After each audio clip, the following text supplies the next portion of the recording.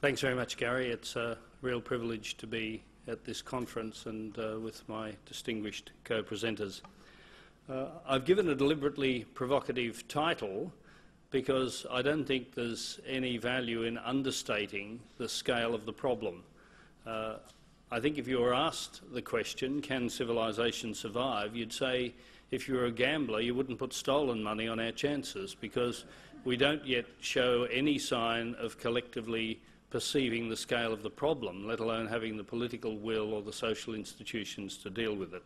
But I'm a congenital optimist, and I finish up at more or less the same place as Robert did, coming from a different direction of being an unreconstructed scientist rather than a reconstructed economist. So, if I can make this work. Yep. This is arguably the bottom line, only visible earlier this week when the Living Planet Report 2014 came out, the most recent ecological footprint of humanity. Back at the left-hand side, in 1961, I was an undergraduate student at this institution. The John Nyland Sienta building did not exist. In fact, where I'm standing now was part of Randwick Golf Course, and John Nyland was a Year 12 student about to become a very ambitious young commerce student at this institution. And our footprint was about 3/4 of the sustainable productivity of natural systems. Today it's about 150% of the sustainable productivity of natural systems. And in this age of fiscal rectitude, where it's almost a hanging offence for a treasurer to produce a deficit budget because of the perception that this puts financial pressure on future generations, it's appalling that we're as sanguine as we are about the ecological deficit, which much more surely puts burdens on future generations. I spent a year running a little organisation called the Commission for the Future in the days when we thought about the future in Australia rather than knowing that it would certainly be delivered in an optimum fashion by world markets. And its premise was that the future is not somewhere we're going, but something we're creating. Now, as at any time in the past, there are a whole range of possible futures, and which one occurs will be the product of decisions and actions. It seems to me axiomatic that we should be trying to create a sustainable future, that is, one that is able to be sustained, if not forever, at least for the foreseeable future. Now, that might seem a radical proposition given the behaviour of recent governments, but I'd remind you that more than 20 years ago, COAG, the Council of Australian Governments, in a rash of optimism and principle, actually adopted a national strategy for ecologically sustainable development. So at least in principle, the Commonwealth and all state and territory governments are committed to a path of economic progress that does not impair the welfare of future generations, equity within and between generations, recognition of the global dimensions, and a focus on protection of biological diversity and the maintenance of ecological properties and systems.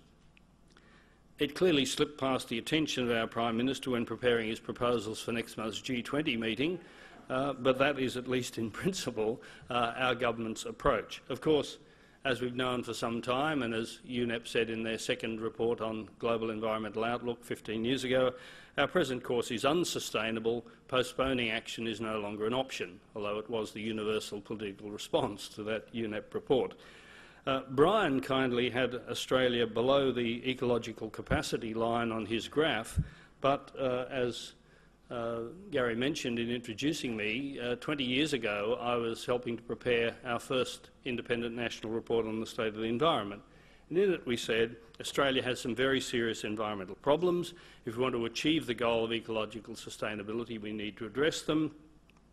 The problems are the cumulative consequences of population growth and distribution, lifestyles, technologies and demands on natural resources. There have been 3 further reports in the series, the most recent in 2011, and the update is much of our heritage is in good condition, other parts are in poor condition or deteriorating. Our changing climate and growing population and economy are now presenting us with new challenges. I mean, there's nothing new about the environmental science. We've known it for 40 years. The first State of the Environment report said population growth and increase in consumption are part of the problem. 3 subsequent reports have documented that they're all getting worse. because, as we gave in particular detail for Sydney between 1970 and 1990, in that period the population increased by 30% and consumption per person increased by 30%. 1.3 times 1.3 is 1.69, so there was about a 70% increase in Sydney's footprint in that 20-year period. And the footprint has got larger since, partly because there are more feet and partly because they're wearing bigger gumboots.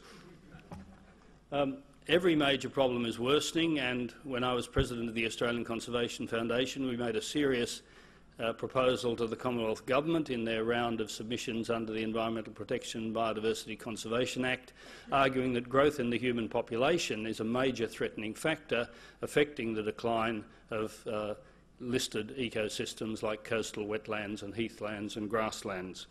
The equation is clear. Impact equals population times affluence times technology. So the impact is equal to population unless either affluence declines or technology improves faster than population increases. Let me just remind you of the numbers. The natural increase in Australia is about 150,000 per year, the difference between births and deaths. The birth rate is now down to about the replacement rate, but the number of adult women is still increasing as a result of the past birth rate and past migration.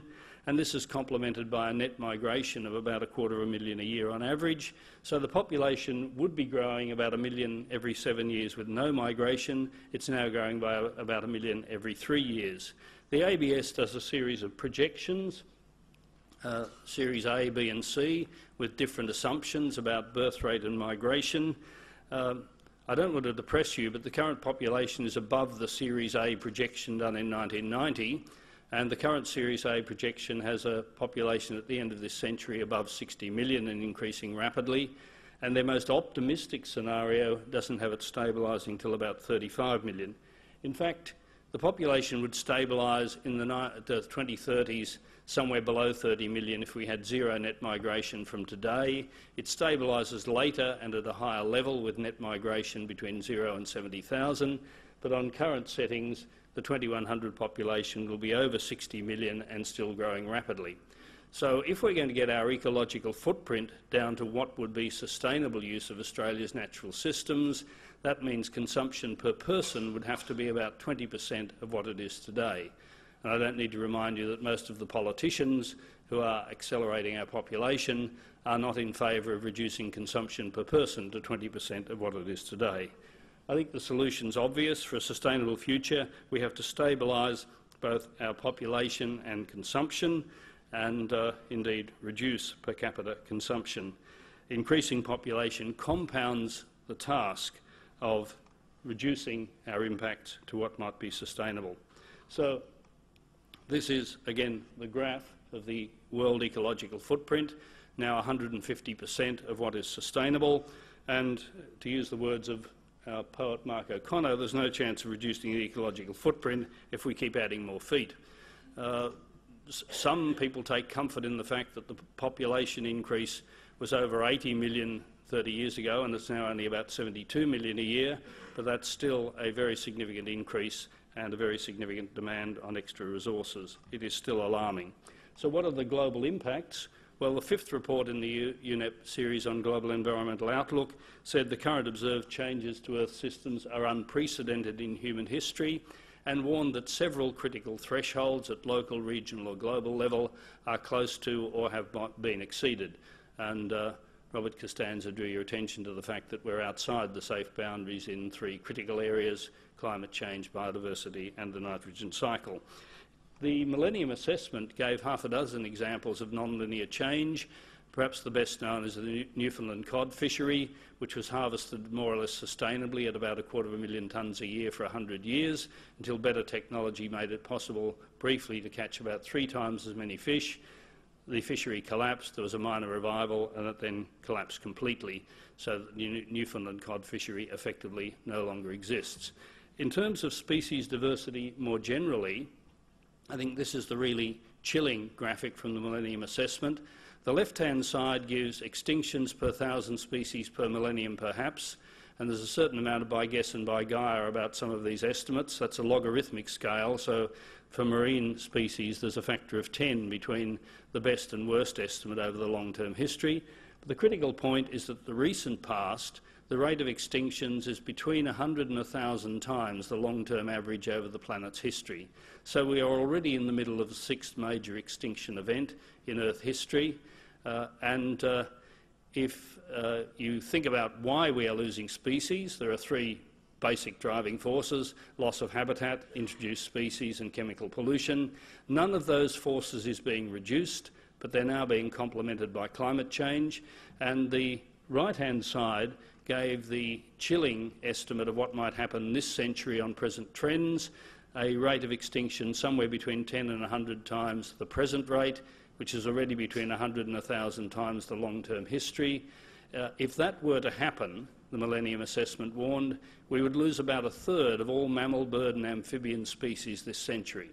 So we're not talking about a minor problem, we're talking about a catastrophic loss of the biological diversity of the Earth. And in terms of a recent update, the Living Planet report, some of you will have seen this, looked at 10,000 species, mammals, birds, amphibians, reptiles and fish, basically the vertebrates, and what's happened since 1970. And across those 10,000 populations, 10,000 species, there has been more than a 50% reduction in population in the last 40 years. So if we want to achieve that 6th extinction episode, we're right on track, fellas. Just keep the policy settings where you are. In launching the report, the Director General of WWF International said, and that's a direct quote, "Heads of state need to start thinking globally. Businesses and consumers need to stop behaving as if we were living in a limitless world." In a sense, this is one direct and concrete piece of evidence of the warning we were given by limits to growth 40 years ago. Graham Turner will be speaking later at this conference, but he's done the analysis first comparing limits to growth with 30 years of data and now 40 years of data, and basically we are still right on track with the Club of Rome's standard run, which leads to economic and ecological collapse before 2050. Of course, no one has to change. Survival is optional, but I think survival is a good option. If you want more detail about the mess we're in and how the forces of darkness have colluded to blind us to this reality, I urge you to read Karen Higgs' new book, Collision Course, which I'm now reading. It's a wonderful treatise on the topic. Just to remind you that it's not just scientists, but there are actually some economists who perceive this. The World Economic Forum held a summit on the global agenda in Dubai in 2008, and their final statement said, and I quote, "These recent crises, fuel, food and finance, are simply the 3 canaries in the mine. The early warning signals that the current economic system is simply not sustainable. A recognition that the entire economic system is predicated on the fiction that you can have limitless growth in a closed system." I'll just say a few words about climate change, given that we still have prominent denials in the Australian political system. It is getting warmer, perhaps not as much as this suggests, but we need to recognise that the Holocene has been a period of unprecedented climate stability over the last 10,000 years, and that has allowed the dramatic expansion of the human population and the development of human civilisation.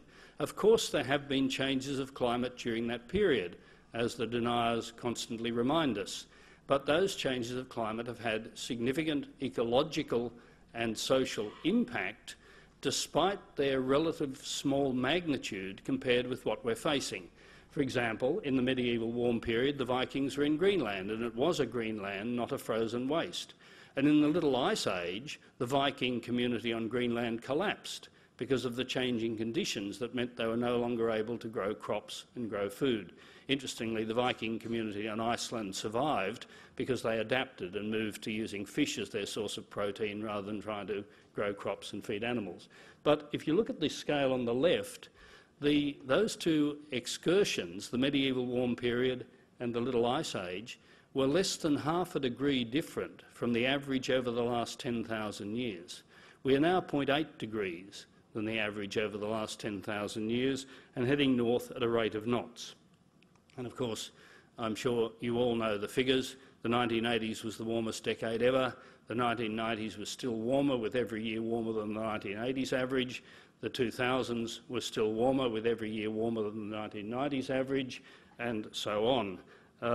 And there are non-linear effects occurring.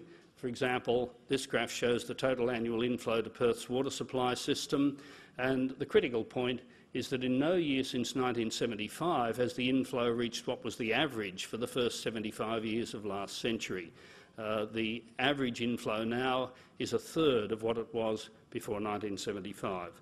And that's why even a body as conservative as the International Energy Agency said in their World Energy Outlook 6 years ago, the world now needs nothing less than an energy revolution. Of course, they didn't have the advice from wise experts like Maurice Newman and Dick Warburton, leading them to this erroneous conclusion.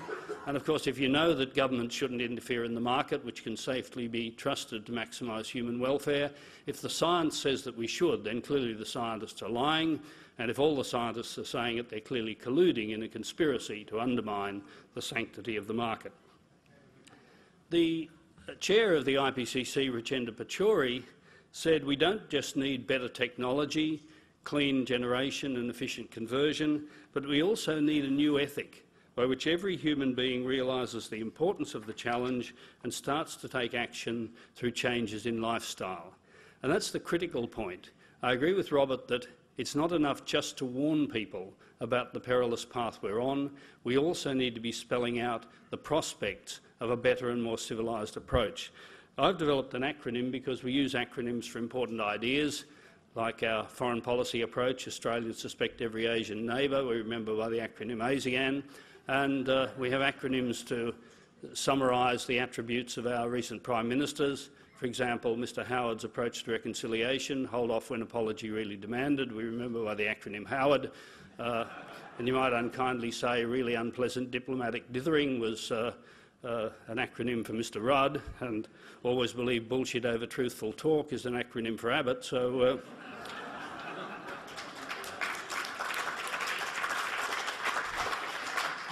that's unkind.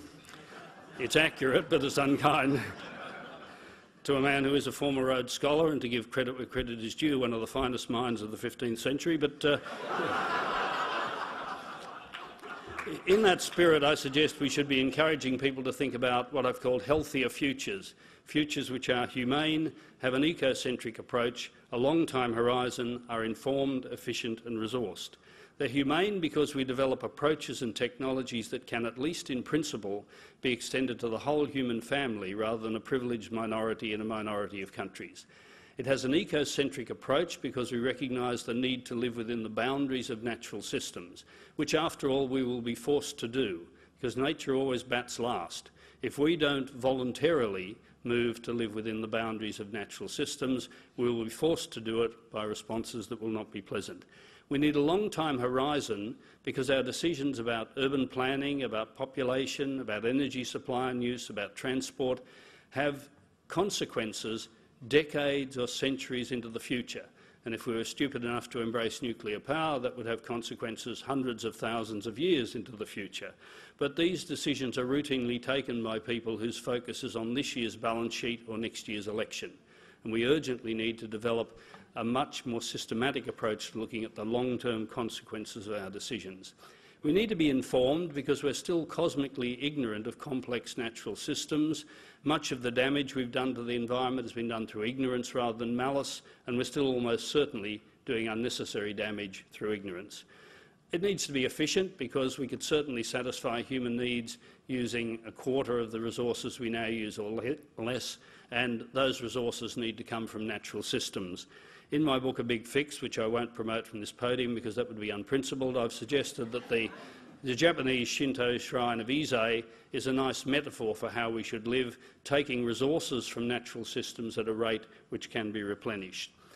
Just to end, I can see even in a friendly gathering like this a few people thinking this is a bit utopian, but I've told many of you before, 200 years ago it was utopian to be arguing for the end of slavery. 100 years ago it was utopian to be arguing in most parts of the world, not Australia, that women should have the vote. And only 25 years ago it was still utopian to be dreaming of Berlin without the wall, or South Africa without apartheid, or Americans electing an African American as their president, or such basic things as good coffee and civilised licensing laws in Queensland. In fact, if you think about it, practically all features of modern life were once utopian visions, and we have them because people in previous epochs did not assume that the world they lived in was as good as it got, and worked systematically and purposefully for a better world. And just as those who recognised the immorality of slavery or the immorality of denying the majority of the adult population the vote worked systematically to change it, those of us who now recognise the immorality of living as if future generations and other species don't matter have a moral duty to, as Pete Seeger put it, turn the ship around. We need, as the national strategy agreed, to make social and economic decisions that maintain the integrity of natural systems. We need businesses and consumers to stop behaving as if we were living in a limitless world, because we all occupy a small and limited planet. Thank you very much.